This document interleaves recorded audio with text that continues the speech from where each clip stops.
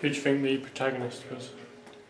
The protagonist, I would say, is a man that... The policeman. The policeman, I'd say, is the protagonist. Because I would say the man that gets killed would be, but then he's no longer in the film. So I say the policeman is probably seen as the protagonist. Sam.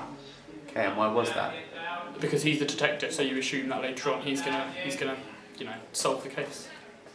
If it was Sam. Oh, thank you, yeah. But I think that will show itself throughout the film, yes. So at the moment you think it's...